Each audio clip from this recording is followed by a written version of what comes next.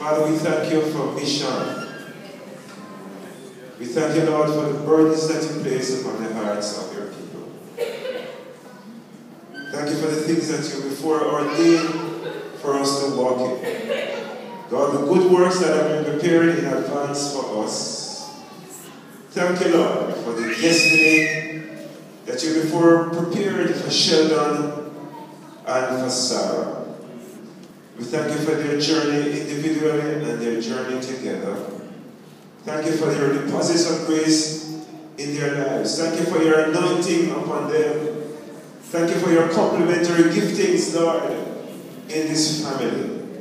Hallelujah. And God, we thank you for their faith and for their faithfulness to your cause.